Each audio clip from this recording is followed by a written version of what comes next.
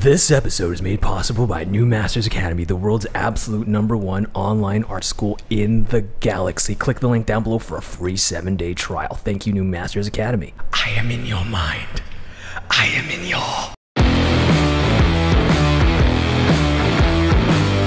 Hey everybody, welcome back to the Honey and Absinthe After Hours podcast. We're your hosts. I'm Vincent, a background designer for the Hollywood animation industry. And I'm Janet, the ex-Disney artist turned independent creator, and this is a podcast about all things art, business, and whatever we feel like. Today we're going to talk about quitting your job to become an independent artist, featuring our buddy, Chris Cayco. Chris is a good buddy of ours. We've known him for many, many years. Fantastic artist and crazy person who went on conventions with us every single time we did conventions. We would see you, Chris. yeah. It was my pretty much my life for a while. But I'm glad you guys had me on today. Yeah, man. I've been away from conventions for a while since the goof happened, so it's gonna be fun to kind of talk about it. And I haven't seen you guys in so long. It'll be nice to catch up with you guys a little bit. Yeah, this whole episode is us basically catching up live, well, in front of you guys. So first of all, you're looking fantastic. We hope you're doing great on this Monday morning. You're gonna do fantastic because you're here with us. Right? You guys are gonna have a great Monday, a great week because you're listening to this podcast. But first, let's talk about how we met, Chris. Because before everything, before I got hired in animation, before Vincent got hired in animation, we did conventions, and we kind of sucked at it at first. And that's kind of when we met you, when we were like budding artists, basically straight out of art school. We basically graduated, and then we were having a hard time finding work. So we were like, damn, we need to do something with our lives. Yeah. So we were like, oh, this conventioning thing is really like some of our friends actually showed at conventions, and we're like, oh, we're from art school. How hard could it possibly be? Yeah, we like all us art school people have like a chip on our shoulders because we're like, oh, how hard could it be? Like, we're trying so hard to get a job in the industry, and we're like, what's selling prints? What's selling prints? And then we met Chris at Anime California way back when. 2015. Was that 15? Yeah, that was 15. Yeah. Either I can't remember if it was the beginning of 15 or 16, or it was a while ago. Mm-hmm. Yeah, and we were tabled next to each other, kind of in the back of the room, which is rough. Like, you don't know it at the time, but being placed in the back of the room is like a nail in the coffin. Like, you're just not going to do well. Yeah. Did you guys do okay at that show? No. I don't. Okay. I definitely didn't. Yeah. So I just.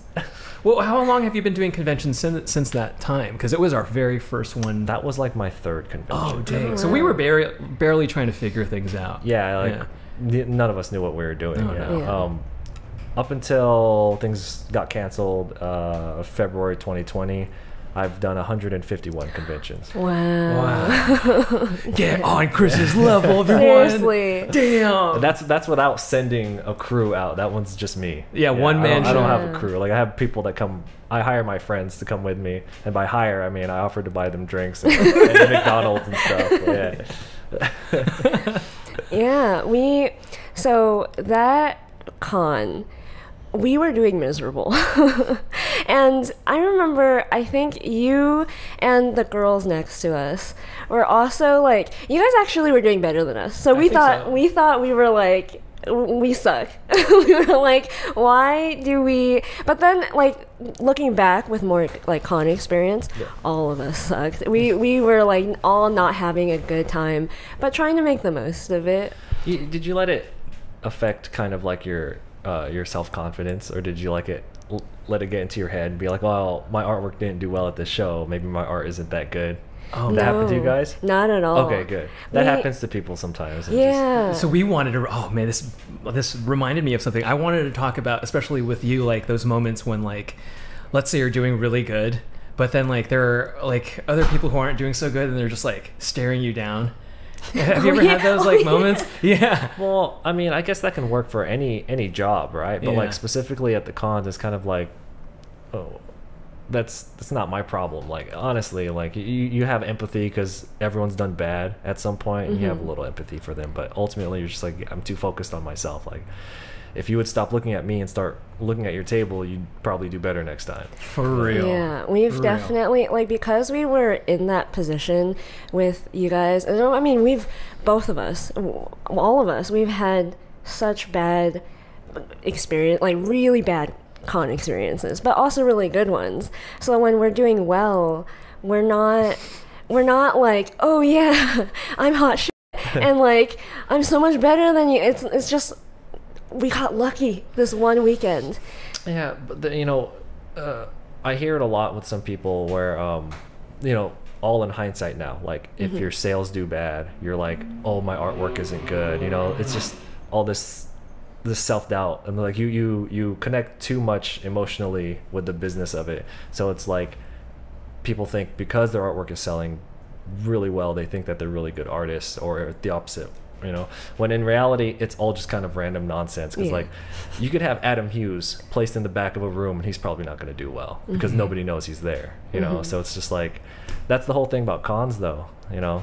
And again, that's what we didn't know when we were in the back when we first met. Just, we were doomed right from the beginning. We had no chance. But it's like that learning and like that, like kind of like failing at stuff that like at least got me really addicted to the con life. And you actually weren't so sure about it. It is addictive. Yeah. It is addictive. I think I wasn't sure about it because I don't know, I didn't get it at first. But then when you asked, like, did it let it affect, like, the failure affect us, I think it lit a fire under her ass. So we were like, no, we need to figure this out. Like, failure is unacceptable. We need to, like clearly there are some people who made sales and who did fine. But I do remember sitting there. There was like an artist literally across the hall from us, like facing us, and she looked like a very experienced con artist because she had keychains and all the stuff that you don't develop until you're like much more experienced doing conventions. But the way they lay things out. Yeah, she looked like we we had like those grid things that like we don't use anymore because they're a cumbersome bitch to set up. They make those out of plastic now. What? Yeah, you can get them really low. Anyway, technology's gone up since we were like, oh my! We've been doing this for so long. Yeah, but she was so dejected. I remember thinking like, no, like I remember it was our first time selling commissions, and I think that's what like it was one of the breakthroughs. Yeah, we were like wondering like, oh, it's hard to make a print. It's hard to make like a keychain and all this stuff, but we do know how to draw on the fly. And then like we know you do that too, and we found that it was like a huge draw at a convention, and we found that out I think the convention after Anime California, which was Sabacon, I think. Oh, I was there with you guys. Yeah, that one too. Yeah, I think in so. Vegas, Sabacon in Vegas. Yeah. I find at comic book conventions you get a lot more artists who are doing commissions, but at anime conventions, I don't know if it's just the skill level's a little lower across the board at an anime con, because the artists are, you know, let's just call it what it is. People who start off doing anime don't like to really study the fundamentals. I find that artists who like the Western style comics will go more into like learning anatomy because they got to draw their superheroes the way that, you know. There's expectation. Yeah. So yeah, I think the and what you're saying is true about the commissions is because there's so few. There's fewer people at anime cons doing on-spot commissions. That's a fact. So that's real. Like what you think you discover, there's actually real. Yeah, we realized very quickly because like we even amongst people we graduated with, a lot of people can't do that. Like people working in the industry, they're too afraid to even like draw at a cafe, you know, type of thing. But it does take a lot of just trying to like being okay with like drawing around people and just being okay with yourself, I think, to be able to do that. Get that nervous jitter. Yeah, you can't do that. Yeah. No, like we love going to like drawing workshops and that kind of thing. So like it became like, what can we get people's attention? Like, how do we get people's attention? Oh, I know. Let's like draw for them. And yeah, most people can't. But we noticed from our next convention at Sabacon that we kept seeing you. We didn't think we'd get like regular faces we see all the time. And you were like at every convention that we went to. Every single one. Even at WonderCon when I wasn't selling, I went as an attendee. I still bumped into you. Yeah, I remember. So I wanted to ask you, how did you get into conventions? So I started drawing near the end of 2012, and I think it was either 2013 or 14 when there was a local convention, and there was an artist who was selling his work there, and my friend wanted to introduce me to him, but that guy was like a major to me. So I just asked, I was like, why are you introducing me to this guy? And he just told me he sells his artwork and he travels and he makes a ton of money. He's like, he told me, he's like, I think you could draw better than him. And I'm like, yeah, I can. So I took what his business model was and I just reverse engineered it. And then I just did that because I didn't have anything else to do with my life. So I just did that. And then as that developed, I started vlogging, and then I made the YouTube channel, which kind of carried like everything that I'm doing now. That's built my fan base. So the conventions was like the catalyst for everything. But I started it just because I wanted to draw and I wanted to sell artwork, but I didn't know what else to do. So I copied this business model of somebody who clearly knew what they were doing, and I made it work for me. Dude, nice. So what were you doing at the time? I was doing Yu-Gi-Oh commissions. So like the playmats, the big mouse pads that people play cards on. Mm-hmm. Yeah.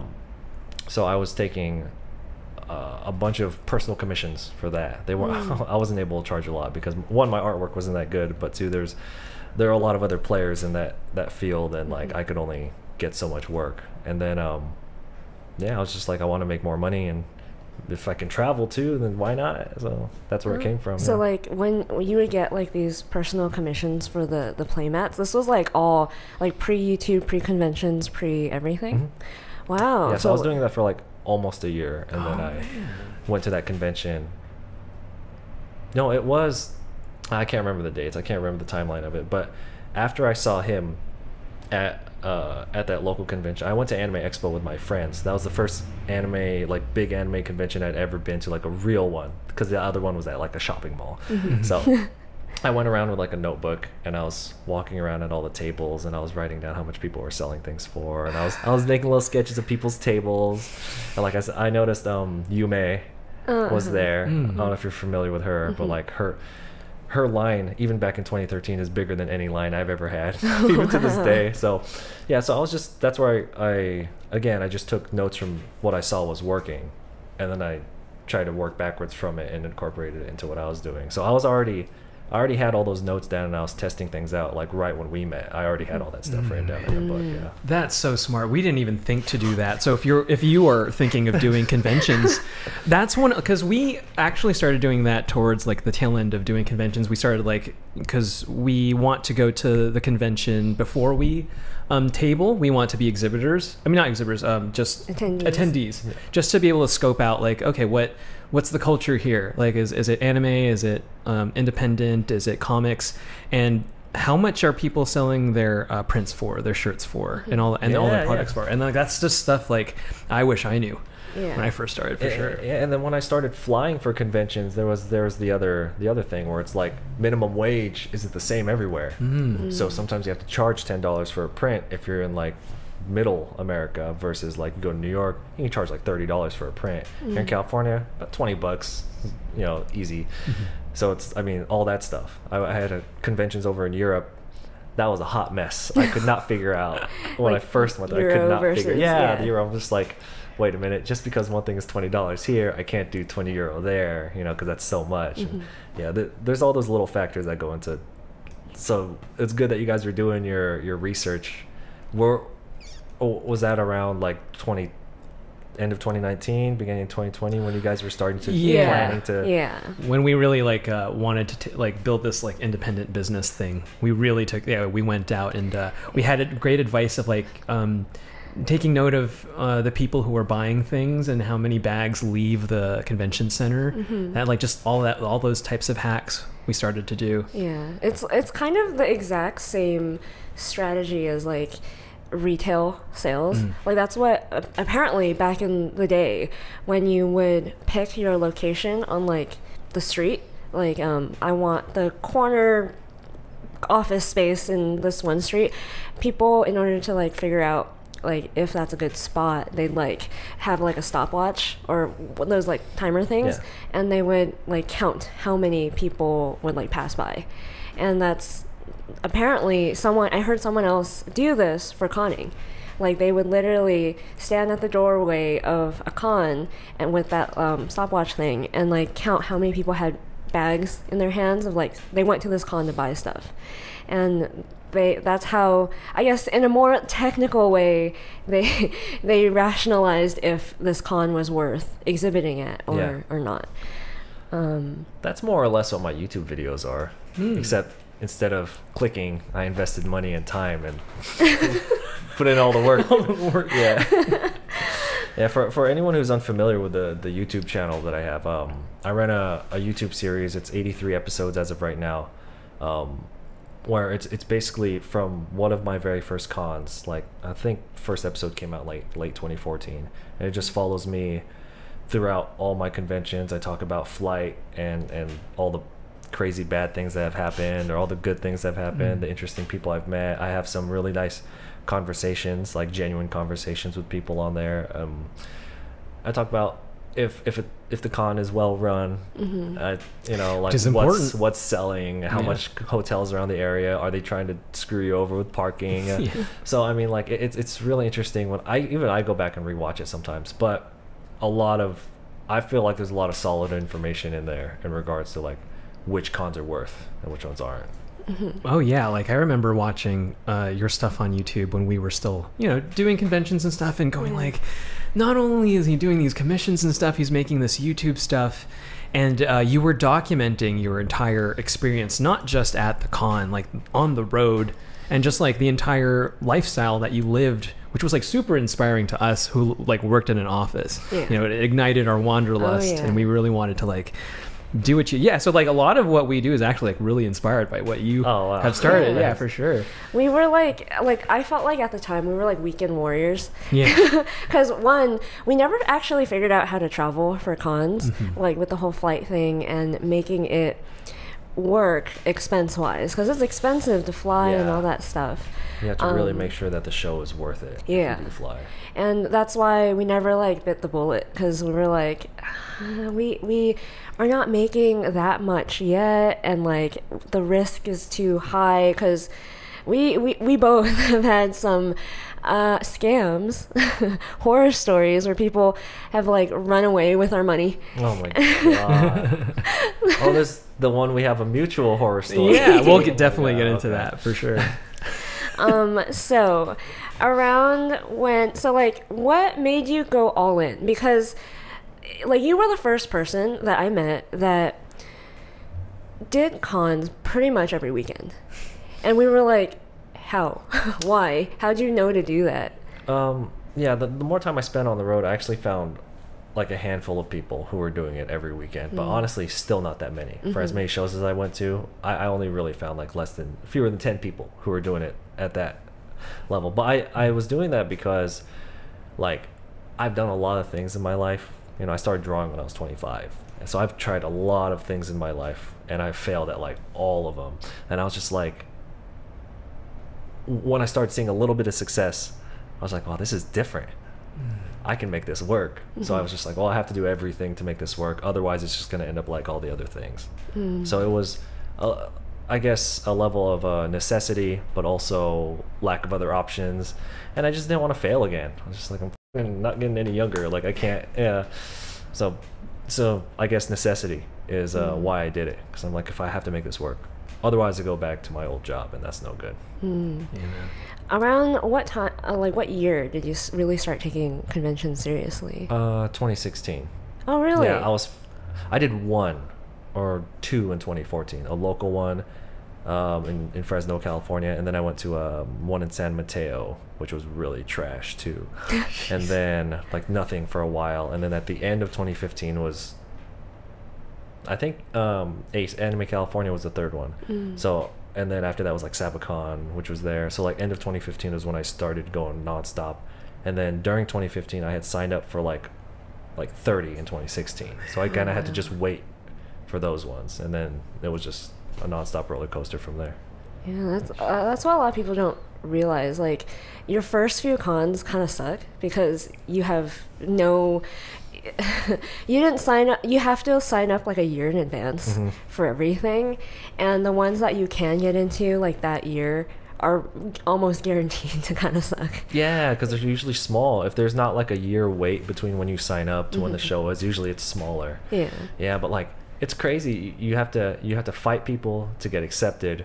Then you have to pay like a year ahead of time, and then you're invested a whole year ahead of time. Then you have to get your flight, if you fly, or a hotel, and it's just like it's just so much to manage on the gamble that you're gonna make money at the show. Low key, the gamble is what makes it really exciting. You know what I mean? It's like addictive. It's really addictive. It's super addictive. Yeah. Like that. I guess you could call it like a dopamine hit when you're at the table and you're talking to someone, and then you're able to kind of like ruse them into buying a print, and you're just like, gotcha. It's super yeah, exactly. It's that feeling, and like someone like really just like vibing with your work, and yeah, it's that's why we do cons. It's like definitely a different experience from what we do professionally, and it's something we miss a lot for sure. So when I was around the time when I started going all in on conventions, around that 2016 time, was that when you started working? Yeah. So it's funny that like you had your, I guess, epiphany to start doing conventions in 2016, because that's kind of when I got hired. And there was about a year and a half between when I graduated art school and when I started working. And in that in-between time, I wasn't actually super stoked to work in the industry, because I had worked a full-time job before, interning and doing other things creatively, that I was like, I'm not entirely sure a 9 to 5 is for me, because I think 5 or 6 months into my internship, I already felt like I was dying. Like, I love the work, but there's something about it that I was like, maybe I'd be better as like a freelancer or something else. And then when you graduate, reality hits, and like it's not easy to work as a creative and all that stuff. So I was freelancing at the time, here and there, sometimes successful, sometimes not. And then it's technically how Honey and Absinthe and all of this started. We just didn't call it that at the time. I worked under my own name, Vincent worked under his name, and we did conventions on a whim, because like you said, we had nothing better to do. In between waiting for freelance and all that stuff, we had to make art, and we wanted to make money, and we thought, Artist Alley, why not? And Vincent, you actually did conventions before I did. Yeah, I did Anime Expo with a friend of mine, Eugene, Duke of Flies. Follow his art. But that was the first taste of like, prior to that, I've been at art school. I've worked some small freelance things, and then I was very used to that. But this was the first time where people were walking up, like looking at this print that I made, or like this sketch that I did, going like, I really like that. Can I own that? And that was like the wildest thing, because it reminded me of when I was a kid, and like when I started drawing, and people were like, I really love that, can you draw my favorite cartoon character? And it just harkened back to that. And then I had that experience at Anime Expo 2014, and then we got together, and then I was like, we should try going to Anime Expo, and it was kind of like pulling teeth, trying to convince you or persuade you to do conventions. So I'll get hired. Yeah. Why should I sell prints and do this? But then I kept telling like, there's something different about this convention thing. And then I did it, and then like the challenge, is super addicting. There's something, I don't know, maybe we're like masochists or something. Yeah, crazy. So did Anime Expo leave a bad taste in your mouth, because I know you haven't done it in a while, or you had no, like, when was the last time you guys did AX? Because you did it, and you said 2014. That's 2014. And then we applied, I think, because the only reason Vincent got in was because of my friend. Yeah. Okay. Like his partner basically didn't come, but like we did you split a table? We split a table, Okay. basically. So the next few times we did Anime Expo, we did have to go through the rigmarole of signing up, and like the first 2 times were great. Yeah. Like I think we had such a great time. It's the only reason why it fell off. It fell off for us was because of how astronomically big the convention was becoming. Yeah. Yeah. It became like there's so much drama around Anime Expo. LineCon. Yeah. And all of that. And just it feels like the convention sometimes is not run by people who value people, artists, Other humans. Yeah. And it's a big corporate thing now. I mean, like you could totally feel it. Yeah. Like it's just what it is, you know. That's what it became because there's so much money involved, and it's like San Diego Comic-Con where it's not really about comics. Yeah. Anime Expo. I mean, you could argue it's still about anime, but it's about money. You know. So. Yeah.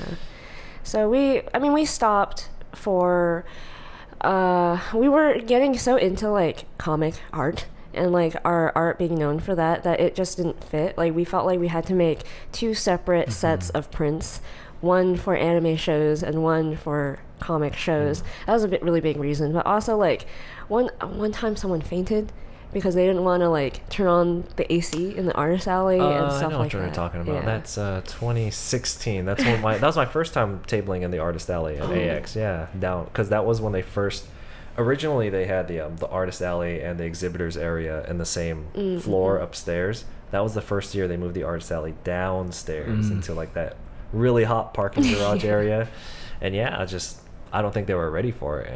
And I think there were multiple instances where people were just passing out because it was so hot.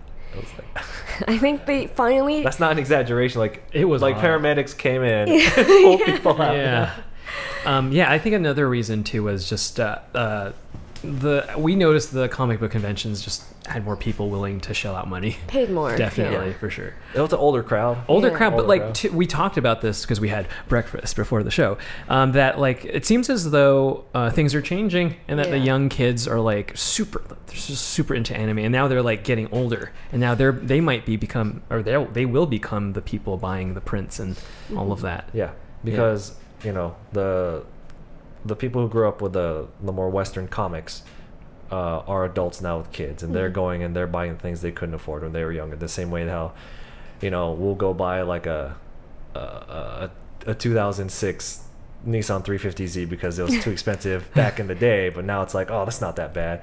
So like the kids, especially these days, they grew up with access to anime, like with Toonami and you know now Crunchyroll, and just like a decade or less than a decade, they're gonna be adults and they're gonna be buying all kinds of crap that they couldn't when they were younger. So I wonder if something like Anime Expo could ultimately either rival or like get bigger than San Diego Comic-Con, just because. I mean, these weebs, they'll spend They're intense. I don't know. They're fanatics. They man. are intense. They're crazier than the comic book people. Yes, but like I I'll love agree them. with that, But like they when they love their character, they will like do They love it. anything. Yeah. They To, have like to shrines. commission you. Yeah. And being trapped at home for a year. Right. Like, I have friends who all they do is read manga. That's like all they do now. Like, they'll work from home, kind of watch anime in the background, and then when they're done, just read manga while they have anime in the background. I'm just like, oh my god. Crazy. Yeah, it's crazy. But yeah, at the time, right when we met, when you were taking conventions really seriously every single weekend, like we followed each other on Instagram, and then I followed like your YouTube channel, and we were like, that seems like the life. You get to travel, you get to like just like make art on your own like time. Meanwhile, I literally was about to do the same exact thing you were doing, and then I got hired. Like I was like, But you can't turn that down if you get hired, though. That's what it is. You just that is still an opportunity. You can't be like, nah. yeah. Like at the time, I really was like, this was my dream. Like I went to school for this. Obviously, I'm going to take this job. But I was so angry. I was really like mad that like I'm doing all this work, like making portfolio piece after portfolio piece, getting no attention. In fact, having to test a lot, which is just free work for the studios, like an entire week of free work. Meanwhile, I can just go over like on the weekends, go to like a con, make like $3,000 and be like, have really genuine conversations and interactions with real people who enjoy what I do, trying to meet me because they saw my Instagram or something like that. And I was like, and you get to vlog. Yeah. Yeah, I can do whatever I wanted. And then once we both got hired, I would watch your vlogs and be like, I made a huge mistake. Like we would be watching your vlogs while we're like sitting there doing like, while working on cartoons. Oh, you guys like, saw the early episodes though. I really upped the production on it later. Oh, dude, we were just so impressed by the whole idea. The hustle, the yeah. idea for me was like just the whole idea of like of just taking us along with you to wherever faraway convention you were doing. So what was your life like during that time? Like go traveling constantly and going from con to con. It was really fast. It was really aggressive. I was dealing with a lot of like mental issues during the time, which made things not so great. You know, it was really hard because I was balancing like a new relationship I was in. I didn't get to see my family a lot, like the stuff I didn't talk about in the vlogs. Yeah. And then it made it harder because the continual pressure of I didn't want to fail, and that's pretty much a like so publicly it put everything to the side, like family and friends. I didn't see my friends for like 2 whole years while I was doing it, and I was only sleeping like I was averaging honestly like 3 hours a night. Like if I slept for like 8 hours one day, I would feel so guilty. I would have like a tremendous amount of guilt, and I would stay up the entire night the next day. Man. Yeah. So and the kinds of pieces that I was selling at conventions, have you seen the big collage pieces that I do? Yeah. So I would do those like once I realized that, because for a while I had half fan art, half original concept art, because I wanted to still kind of do my own thing. But after a few years I realized that you can't have it split, so I went all fan art. And then eventually, by the time the cons started going away, or by the time the cons got shut down, I was actually only selling 5 different prints, just collages, and that made me more money than when I had a whole stack of stuff. That's crazy. Yeah. So it was like a strategy thing. But anyway, during that time, like the beginning parts, it was rough. You know, I didn't see anyone. I didn't do anything fun. Nothing fun.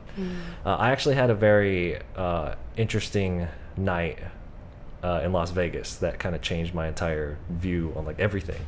I think back on, I was like such a robot. Like I was Mr. Hustle Hustle. Like I watched too many YouTube videos or something.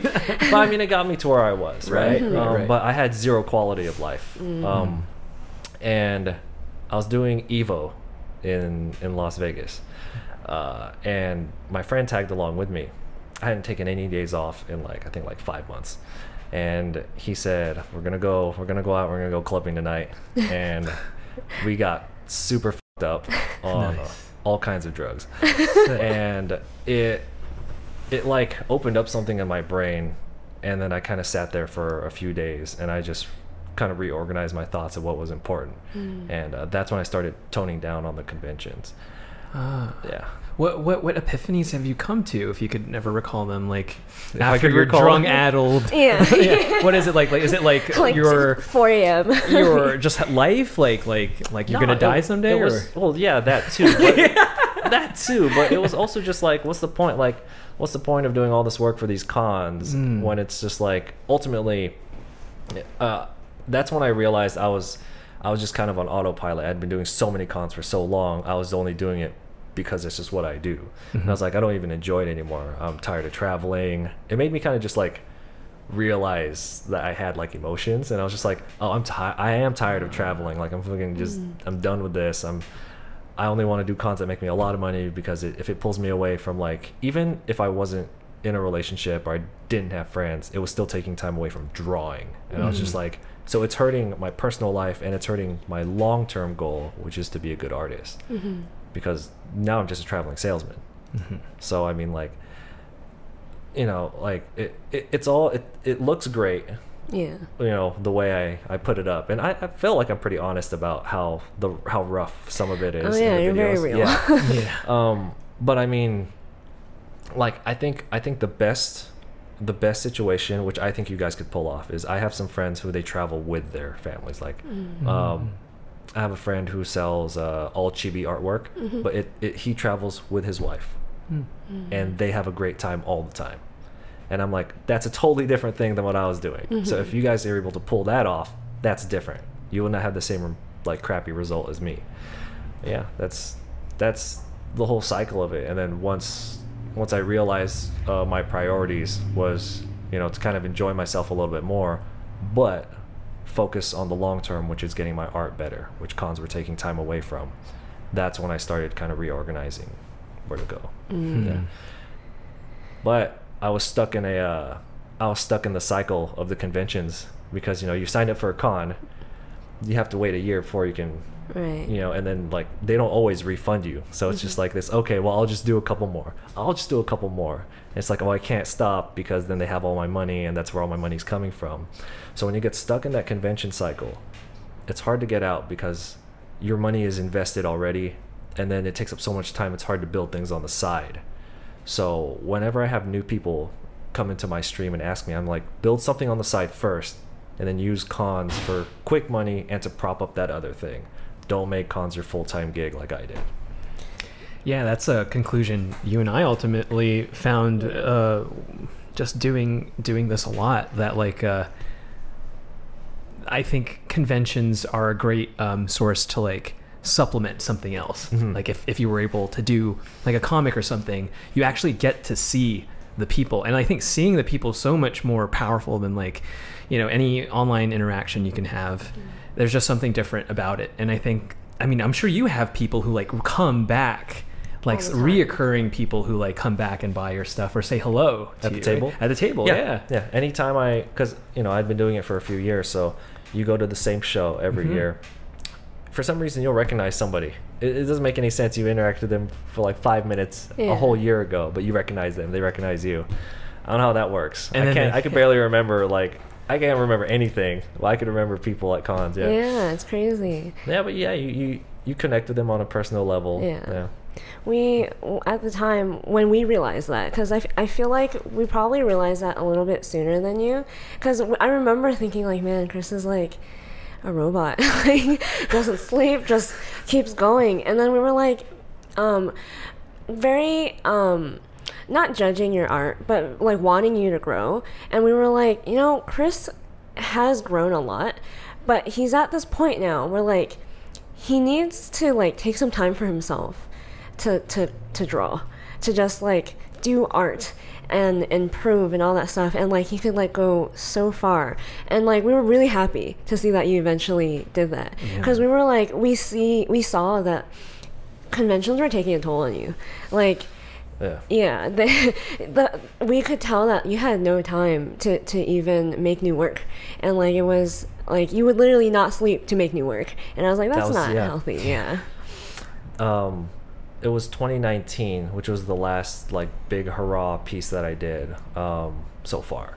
It was a drawing of every Dragon Ball character. Have you seen that one? I think so. Yeah, it was the way I did it was I went through every episode, because I've seen a lot of Dragon Ball drawings with like a lot of characters, but I said mine's gonna have every character. So I went through every episode: original Dragon Ball, Dragon Ball Z, Dragon Ball GT, Dragon Ball Super, and then all of them. Like I literally sat through all of them, and every time a new character came up, I'd like pause it, and then I'd like screenshot it, and then I'd write some stuff down, and I did that for every character. It took me like 3 weeks to get through everything, and that's all I did during the weekdays. And then I did the conventions on the weekends, and then like when I was off the con, I was doing it on my laptop. And then it spent over 1,000 drawing hours just straight. Like I wasn't even giving my now wife, girlfriend back then, any attention like at all. No, I wouldn't even walk the dog. I wasn't doing shit. Like it was terrible. And I went to a Kawaii Con while I was working on the Dragon Ball piece in Hawaii. My friend came with me. He wanted to go out and explore the island. I didn't see anything. I was just like, no, I just went to the room. Yeah. So I mean, it's that kind of shit where you're just like thinking back. You're like, is this how I want to remember my, not just my life, but like my art career? You know, even if you don't care about having a fun time with your life, which I do, but like say you don't, is this how you want to remember your career? You know, it's just like, yeah. So it's just like there is a, you have to find that was it worth, you know. We realize that because like you said, once you're like signed up for the next year, you kind of have to just do it, even if you're trying to make some changes in your life. I think we signed up for like, I want to say like 8 conventions previous to getting hired. So then we were like, oh shit, I'm hired. I have to also do my full-time job and also do these conventions. And most industry people, the ones who do conventions, they take days off. Like they will take either Friday or Monday off to either prepare for or recover from the convention. I didn't do that. We didn't do that. Nope. So it got to a point where we were really burnt out, because on top of doing it, like outside of work, I'd come home, do like make new prints, and then we'd go to the conventions on the weekend, and I never really took vacation. I never really like did anything for ourselves for like good like year or two. You were making prints at DreamWorks. Yeah, when I had no time. Yeah, no time. Yeah, I mean, like, Jan's hardcore. When I had no work, I spend my free time. Everyone else is like looking at YouTube, Cat videos. Looking at Facebook, whatever. I'm like drawing comics, doing like prints and stuff. And at a certain point, we got really burnt out, and that's when I think we told you when we saw each other at a convention. I forget which one. That we're like, we're cutting back on the conventions. We're gonna do like only the biggest ones, because they're the only ones truly worth it. Yeah. At a certain point. For all reasons, whether it's you want to interact with people, or you want exposure, or you just want that quick cash, it's really only the big ones that are really worth it anyway. Yeah. Yeah, I think so. But it really does, though, takes all those small ones to prepare you for the big ones. And then once you're like experienced enough, you can finally make that decision of being like, I've grown. I've grown past the smaller conventions, and I just simply don't have time. I have better things to do with my life. I am still listening to Can't Hurt Me by David Goggins, and it is a fantastic motivational book. You should really listen to it, and if you don't have it already, head over to audibletrial.com/the Honey and Absinthe podcast to get 1 free audiobook or 2 free Audible original audiobooks. I highly recommend Can't Hurt Me. I really do. And that's audibletrial.com/the Honey and Absinthe podcast. After a while, it gets to that point where you're just like, my time is worth so much more than like this small show. And you're just like, honestly, I would rather do nothing, and that's more valuable to me than doing this stupid small show. I mean, is that how you were feeling when you were working at Disney, or you're just like, this was cool, but like I value my time, I'd rather literally just do anything else? Is that what it was? Or I always have like bigger dreams than what most people have, I guess. I never saw conventions as like, I want to make money at a convention. I saw it as like, I'm learning a business skill. Like, I'm learning how to sell my art to people. And once I learned that, I was like, what else can I sell? Like, I've always wanted to make apparel. I'll put my art on t-shirts and stuff like that. And that, like, same thing with Disney. Like, I never went to animation thinking I wanted to work in the industry, because I didn't. I wanted to learn the skills necessary to either run a company or run a show. And at a certain point, I realized that's not what I'm learning here. I'm learning how to be a grunt. I'm learning how to use my risk better or something. I don't know. I've never worked industry, but every single person I've met, whether they're at a convention or at dinner, or even those who have moved to Twitch, all say the same thing. The same shit that you just said. They will never say it publicly. They will never say it publicly. Yeah.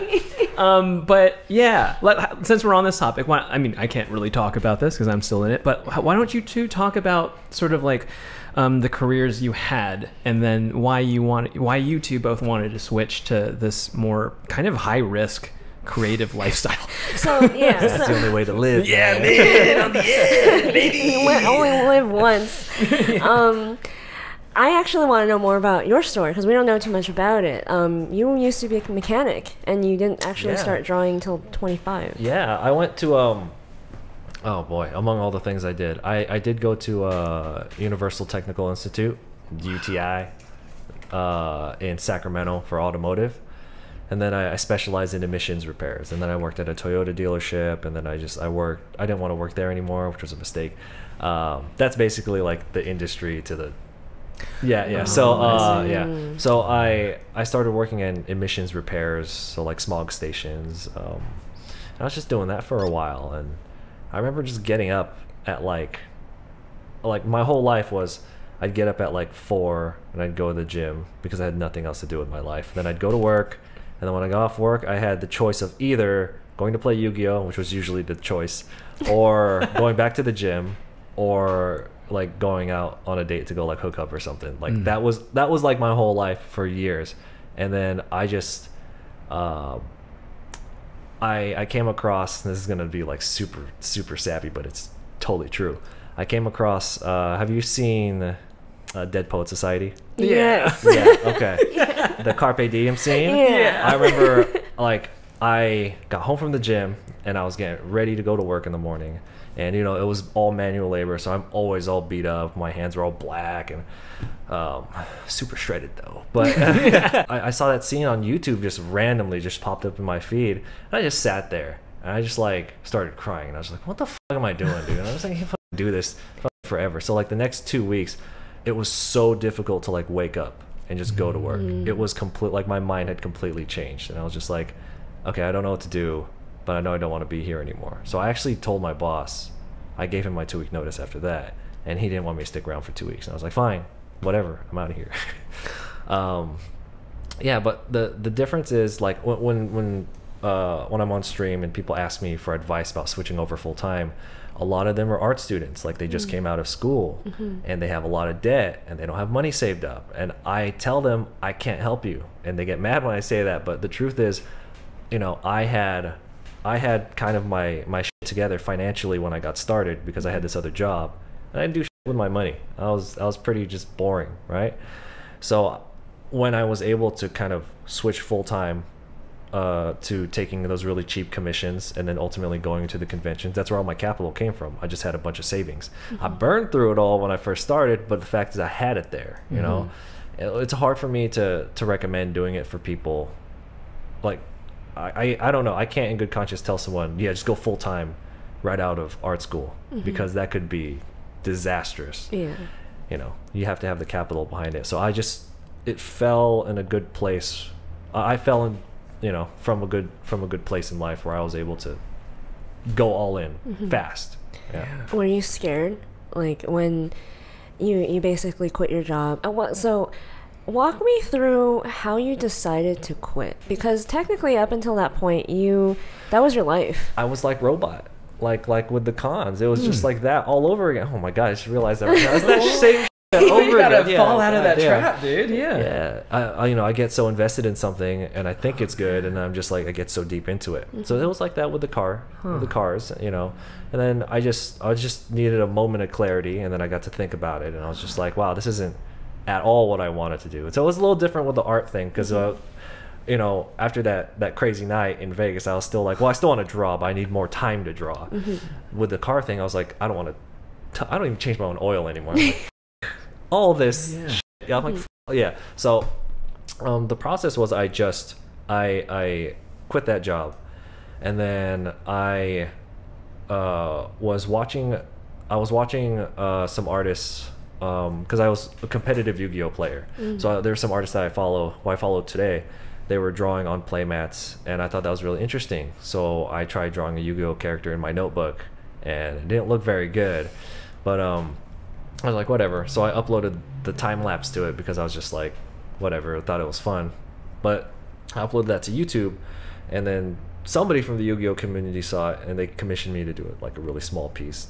It was like $20, and I was like, hey, cool, man, I'm gonna take your $20. And I just was on a bunch of Yu-Gi-Oh forums. I just kept sharing it. I just kept doing that over and over and over. I make sure to record everything so that it doubled as like advertisement. And it was because of those advertisements was I able to get more commissions. So YouTube has always played a big part in my art career. And then that just kept growing, and then eventually I went to that con where I saw that guy, and then I went to AX, and then you know the rest of the story. So that's how it transitioned over. So in a way, it wasn't like super intentional. Like none of it was intentional. Yeah. And when I thought it was, like, then we got stuck at home, and I was like, oh great. Yeah, that's so crazy, because that's exactly how I felt when I was at Disney. I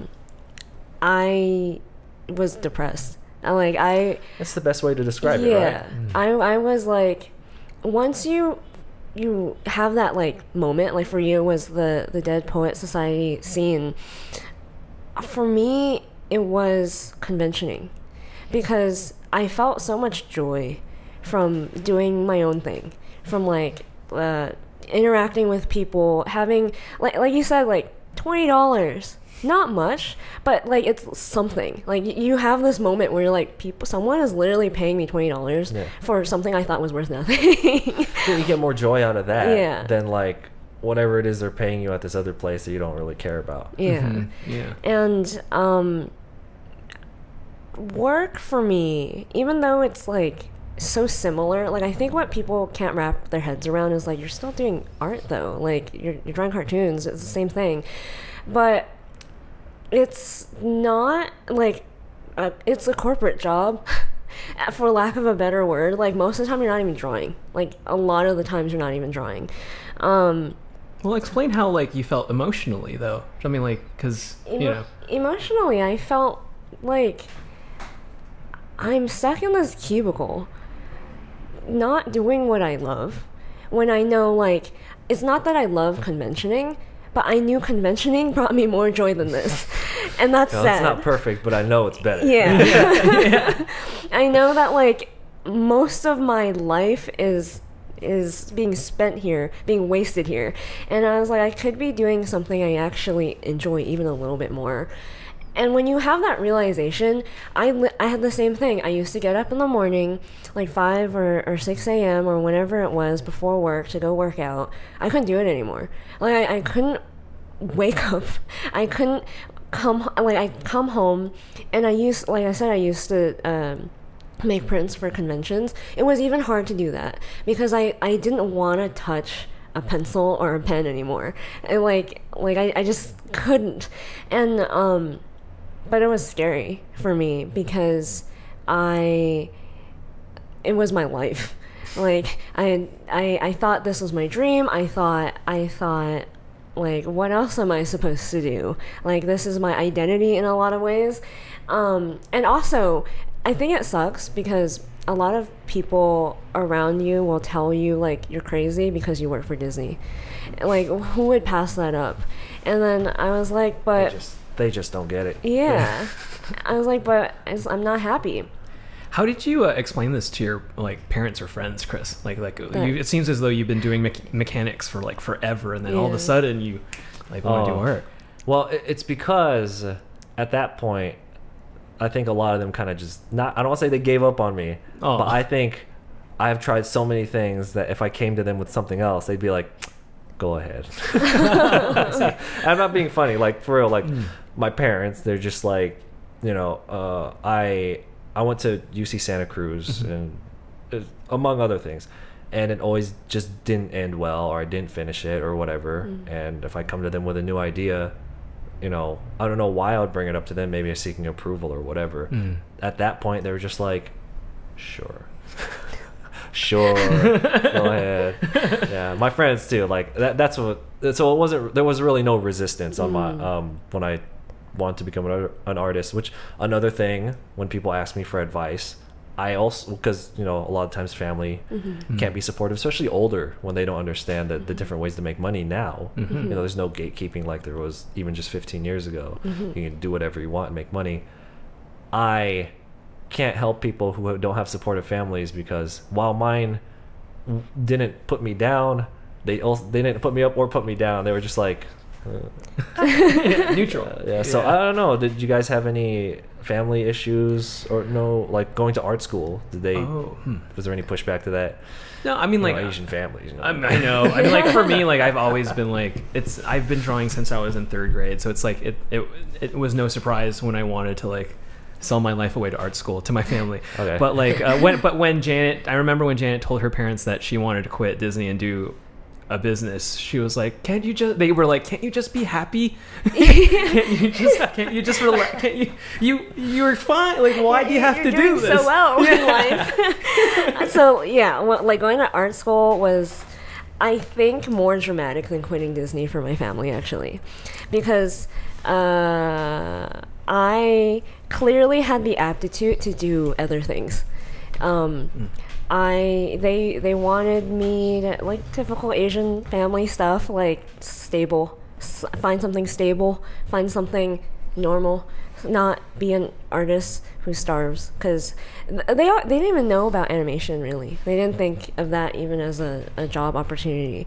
I fought them really, really hard for years. Like when I told them, I think near the end of high school, they did everything they could to sabotage me.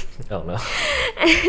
And I would do things like, I led a lot of people on thinking that I would like go to like a good UC school or something like that, because I could get in, but then I ended up not applying to any of them and then going like, I only applied to art schools, so take it or leave it. And after that, I think I proved myself after, like, I had a really hard time after I graduated because I didn't have stable work for like a 1.5 years. So then they were like, once I did get hired though, then I became like the golden child. Yeah. Oh, one of those things, Yeah. of course. Yeah, when as soon as Janet made it to Disney, especially, like your parents wouldn't stop telling all your extended family. And I'm like, stop. It's one of those things though. It's Yeah. like if you do something and the end result is like less than what was desired, then you're an idiot. But if it's you could take the exact same road, but if it so happens that you succeed, then you're a genius. Yeah. You know, just like, Yeah. stop. Like, I had family members that were like, I always supported you, and I'm like, the one that told me to like quit and go be a doctor. I'm like, okay. But so like, because I've been fighting my parents all the time, and like at the end of the day, I could be like, I told you so. Like I had it in me to get hired at like the studios and stuff. When I told them I want to leave to start basically my own business, they were like, not happy about it, but they were like, okay, I guess. Like, That's our daughter. yeah, that's Janet. oh, so they were also like, sure. Basically. Yeah, well, like in a weird way, they're kind of like, I'm not worried about you that much because you clearly make things work.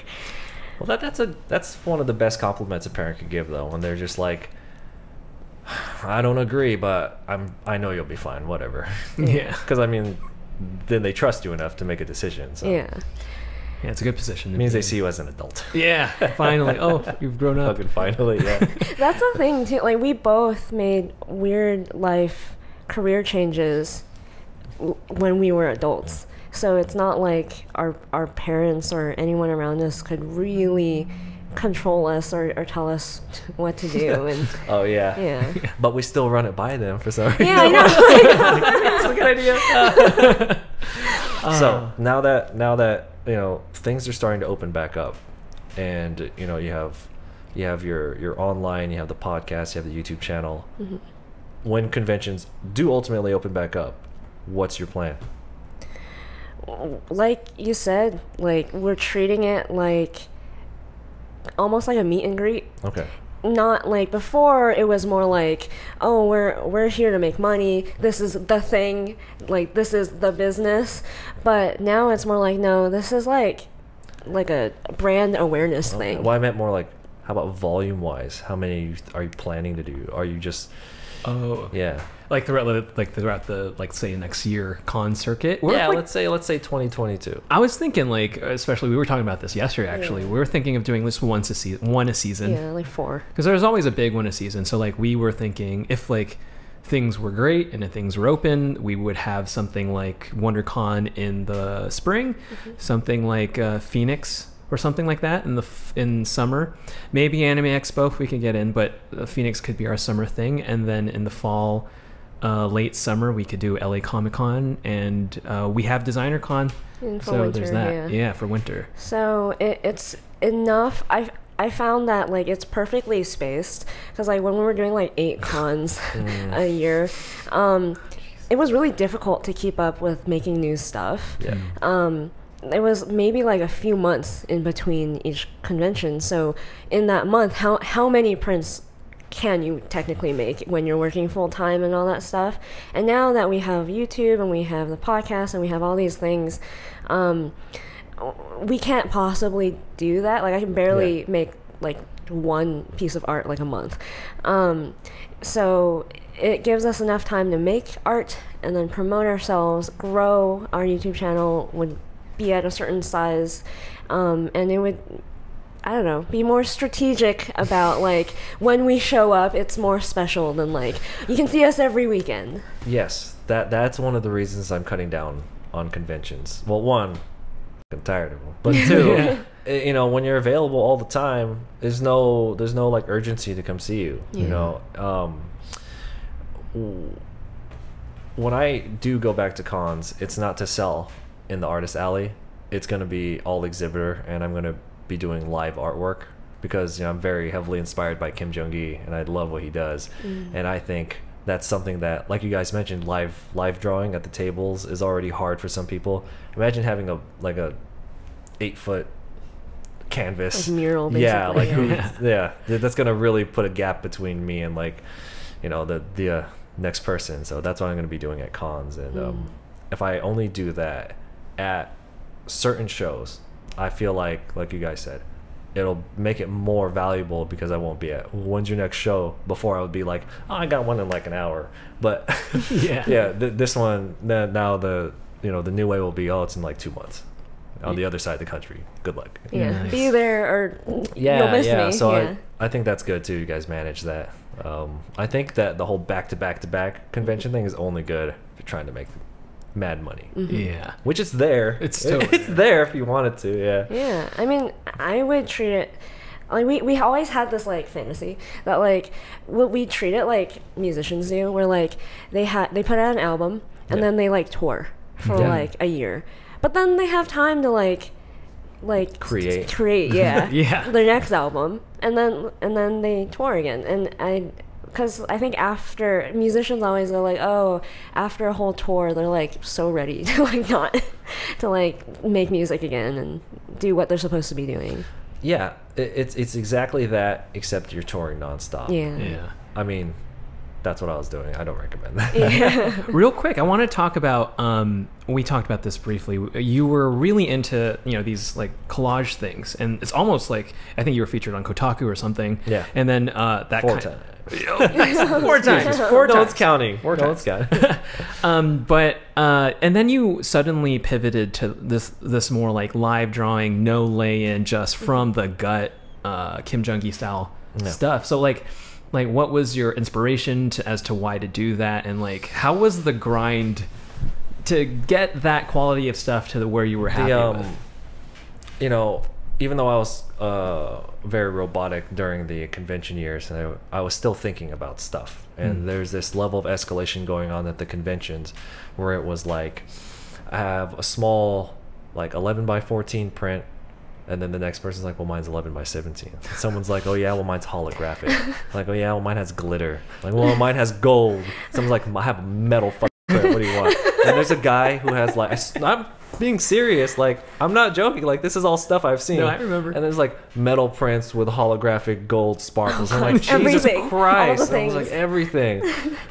And I was just like, well, we can keep trying to one up each other like this, or I can just, you know, be an artist and go out there and draw. And I'm like, it's the simplest thing, but it's probably the thing that most of these convention artists are lacking. And I know that because I'm super deep into it, and I know how little time we have to draw. So if I could focus more on just getting better at drawing and present that and do it in a way that other people are either too nervous or don't have the capability to do, I feel like that'll set me apart. And that's where the idea came from.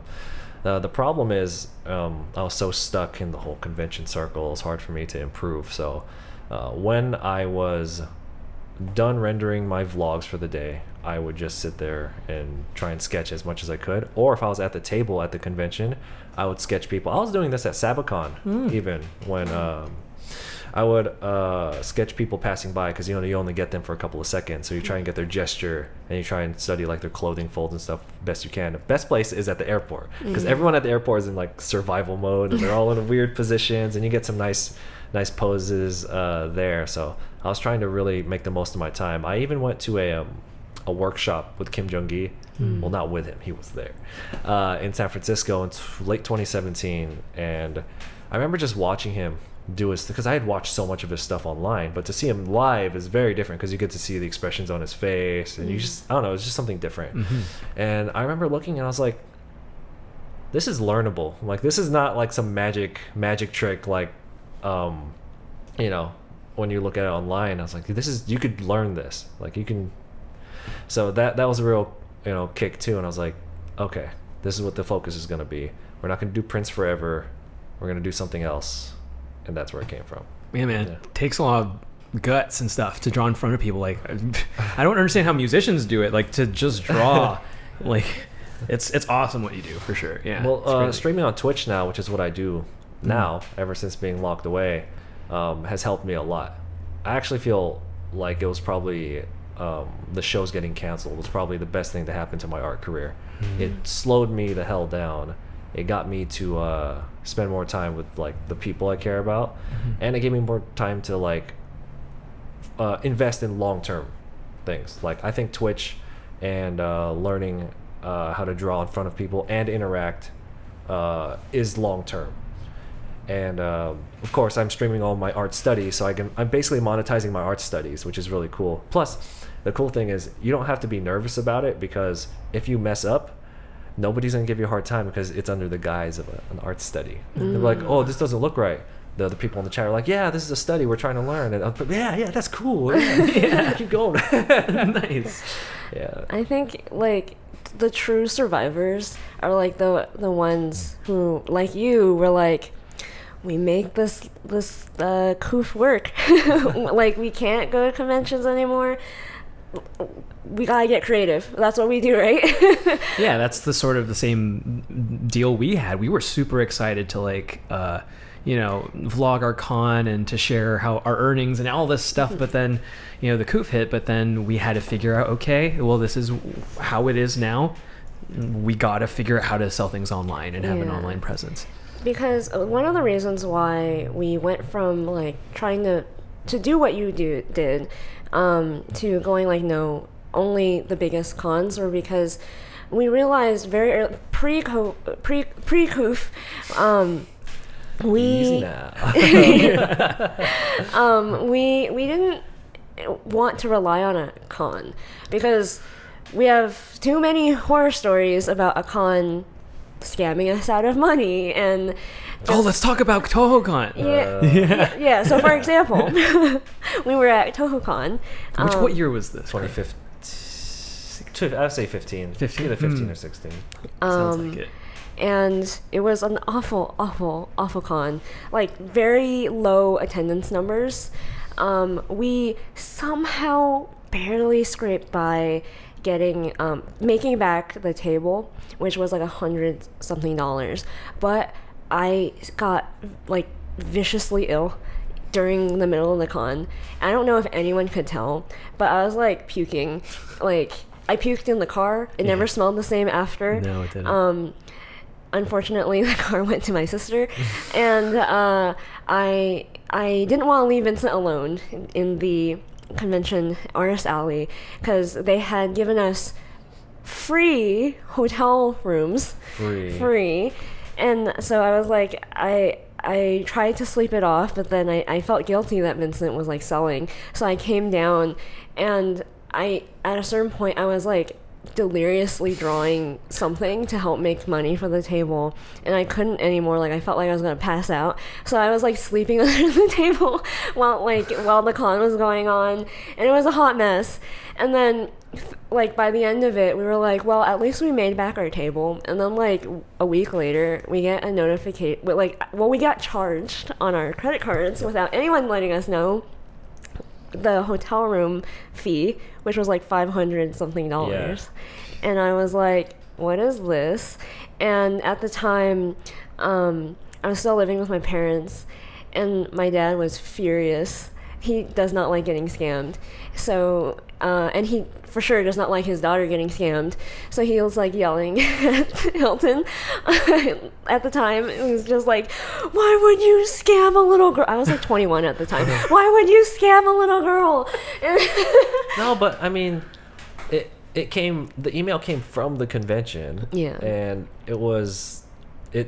I mean, everything seemed like it checked out well up until it was already done with, you know? Like, what a bunch of assholes. Yeah. I don't know, man. That's unreal.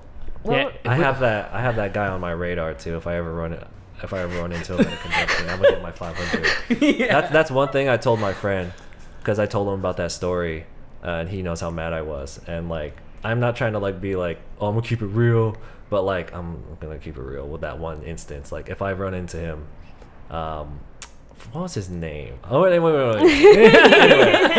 I wrote his name down, but like, if I run into him at a con, which I still hear he goes around to cons, I'm getting my 500 back. I'll get yours back if you want. I mean, that would be cool. That'd be cool. Yeah. I can't believe he still shows his face. I would have gone into hiding if I were him. Seriously. I'd be like, people are out to We get were me. that con was like the talk of the town. We were at CTN, and then like all the industry people, did you know there was a con where like they scammed a ton of people? And then like the person next to him was like, dude, I know, I was in it. Like, I'm one of those people. Yeah. You're like, oh, what was it like? I was like, I don't know. You get scammed. How was it for you? Like, That's when I was still doing really bad at shows. You know what? I didn't start making money at conventions until I started doing those collage pieces. Like, you know, I had the Pokemon one, which I had almost like just made that when we met, and I know we traded art, and I gave you one of the old ones. But once I started realizing that was what was bringing in the attention and the money, then I made one for League of Legends, and then I made it so that the whole table was just emphasized on those. But yeah, so and like I said, ultimately I worked towards just having 5 different prints, all just collages. So I pretty much sucked at every con until I realized that, because I feel like the more like pinup style, like single character stuff, well, I would put like an anime girl or something on there. That's interesting, but like everyone has that, so it could be good, but it just doesn't stand out, so it's hard to get attention. So like, it's not that stuff isn't appealing. The problem is it is appealing, but there's just too much of it, which is why I always tell people to kind of veer away from that. If you could, I think like my original artwork that I sell, it's all grayscale, and it's in landscape. And I compose it like almost like a storyboard. Like I am into cinematography, so I make it look like a shot out of a movie. So I tell people, you don't have to do a bunch of fan art that everyone else, like the Sakimi-chan stuff. You know, everyone's glossy, everyone's covered in whatever. All sorts of liquid. Yeah, I mean, I think if you could just stand out at a con, that is really important. And you know, I intentionally kept that stuff grayscale, one, because my line art is really good compared to everything else I do, because my other stuff sucks, but my line art is really good. So I was like, grayscale, it like emphasizes my line art. I got stuff laser printed instead of ink printed, which made the lines like they have like a bit of a groove on the paper, like raised. Yeah, so in the light you could see it. So, and because I had that like backdrop style display where I used a black drape, and then I used magnets to hold them up, the prints. It was all black and gray, and it stood out because everyone else, like all their saturation bars were cranked up to like 200%. So that was my strategy. So until I figured that out, I was doing terrible. So TohoCon, I did awful. Even before the 500 hotel charge, it was really bad. What was the, like, when did you guys start like doing well at cons? Like, what was the first time you sat there and were just like, I know you said there was one that you said Anime California lit the fire. Yeah. Was there one where you were like, all right, we got it? I think I know the one. It was I think it was the one after Anime California where we did Sabicon, because Janet was very not really sure if she was going to do this, but like we for the first time took what'd you do? Commissions super seriously. Even like we were selling them for like $20-$25. Yeah. It was like nothing. Money through volume, right? Yeah. Yeah. But yeah, there were tons of kids who were just wanted their favorite anime character, and then just like the whole, how it is. I'm sure you've had the experience where like you've given somebody a commission and they're like bawling, or like they're just like super appreciative. yeah. And then that was like the whole thing where like we were driving back from Vegas, and then Janet was like, I think I really, really, really like Yeah, this. I think the emotional connection with people is what I like, which is why I still really love doing commissions. I don't offer them anymore, partly because I'm so busy, but like that's what got me. Like, oh, this is why I got into art. I wanted to move people. I wanted to like make people feel something or think about something. It wasn't just to like because I wanted to draw pretty things. But yeah, it was Sabicon.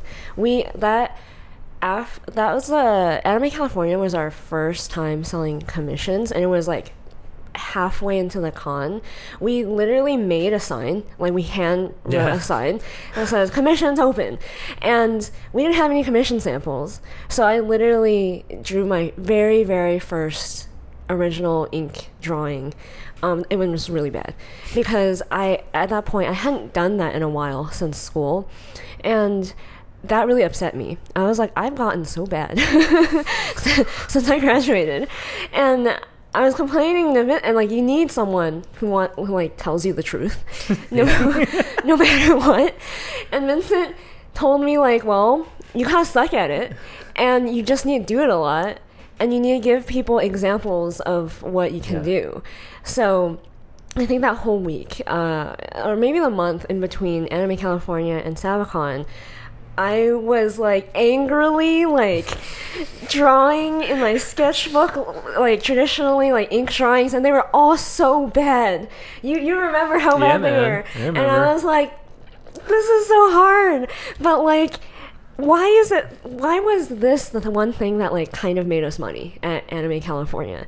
So eventually I got a few like originals that I liked like down, and then I kind of got warmed up where like I think I can draw on the fly now. Like I can draw in front of people.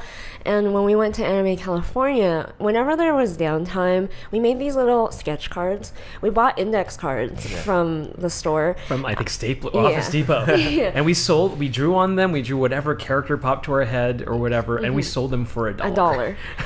And we literally were like, we don't even care if it sells, because what are you making? Like $1 for each little sketch card. You're not making much, but we wanted the like performance of people seeing us draw, and we knew we didn't have much work at the time. We didn't have time to make like everyone else has these walls of prints, and we didn't have that yet.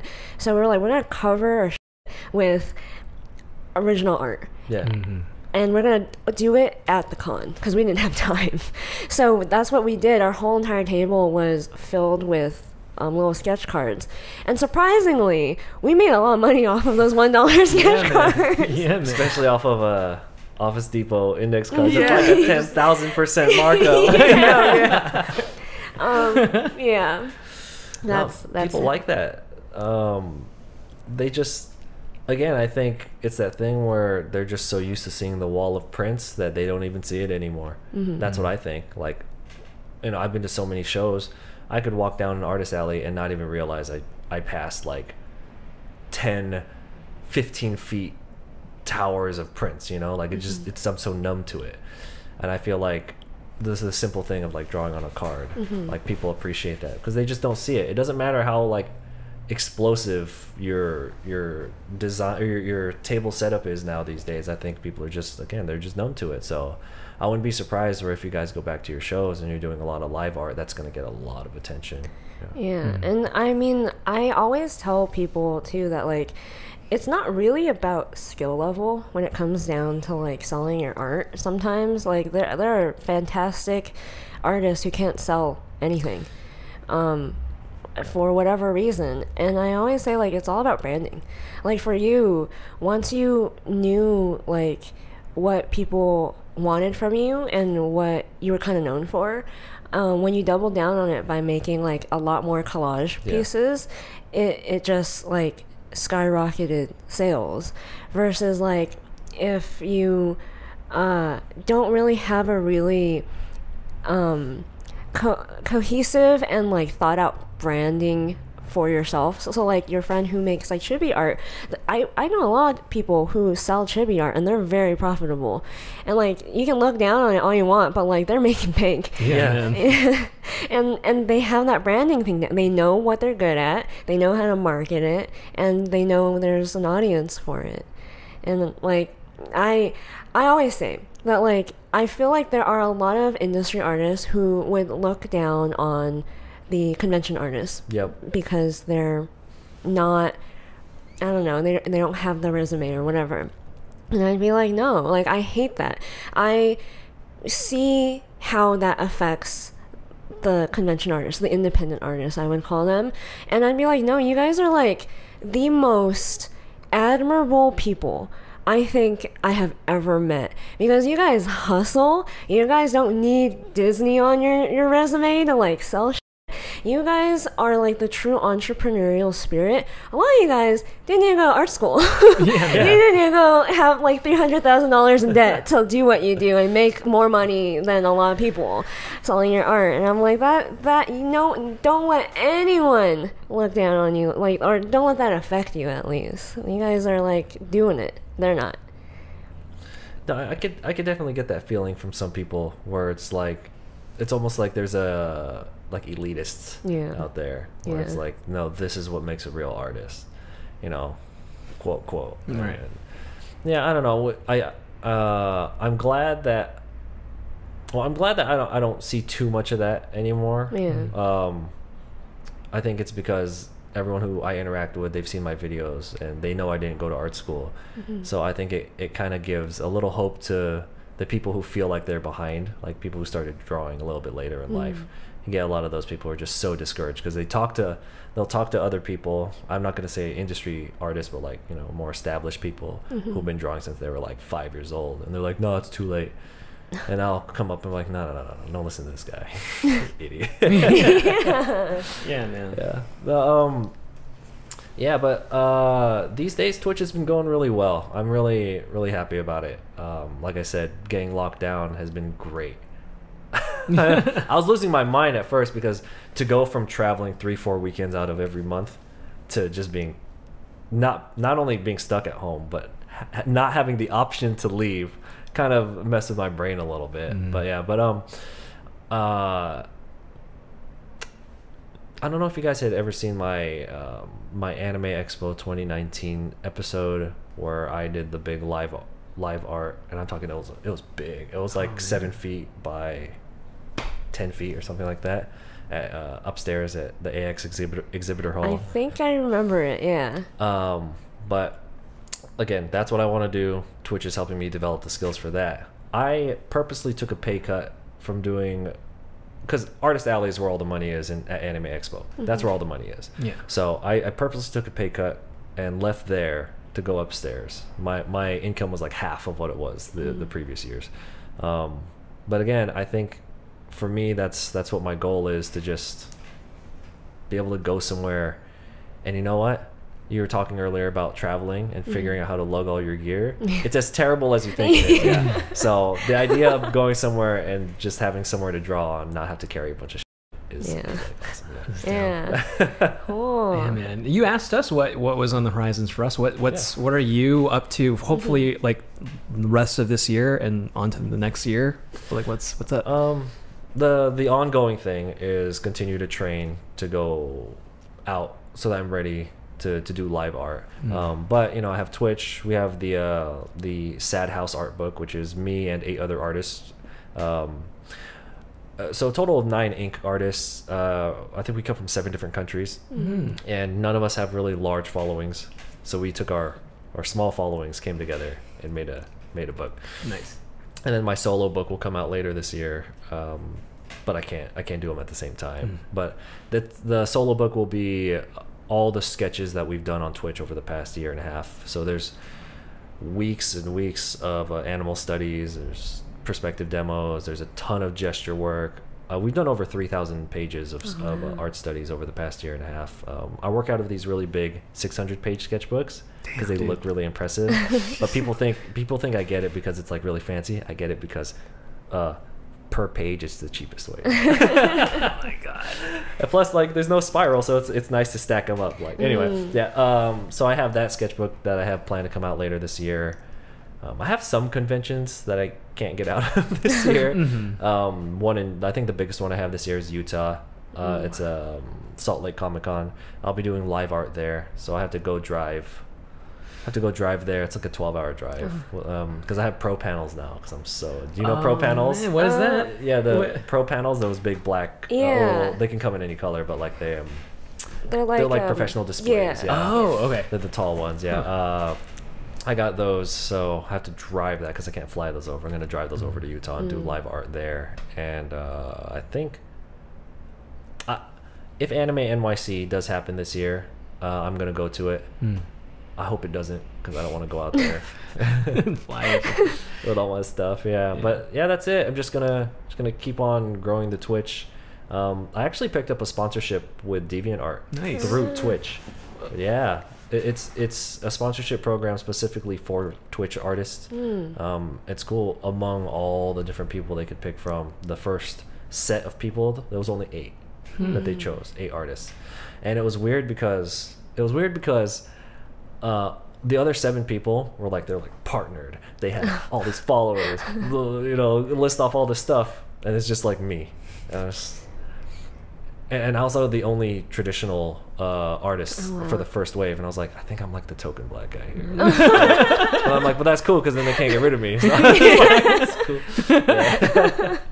Yeah, man. Well, where can people find you on Twitch? Like, I'm on twitch.tv /CCAYCOART. So awesome. Art, yeah. Everyone follow him on Twitch. And yeah, we always close with a recommendation. Chris Cayco, do you have a recommendation for our audience? Anything really? I haven't really been keeping up with too much new stuff. I did watch Invincible. Finally. Fantastic, right? I saw the first episode of Loki. Oh, okay, nice. Great. I finished reading Attack on Titan. If you haven't started Attack on Titan, just don't bother. It's not worth it. Not worth it. Dude. Well, we really appreciate you coming and taking the time for sure. No, this is great. Yeah. I appreciate you guys. This was really fun. Yeah. I love how this turned out. Make sure to like, subscribe. I don't know where it is sitting on this side. This way, maybe. Jingle all our bells and buttons. And head over to honeyapps.com to buy all our merch. And check out these videos over here to binge all our episodes. And we'll see you next time. Bye. See you guys.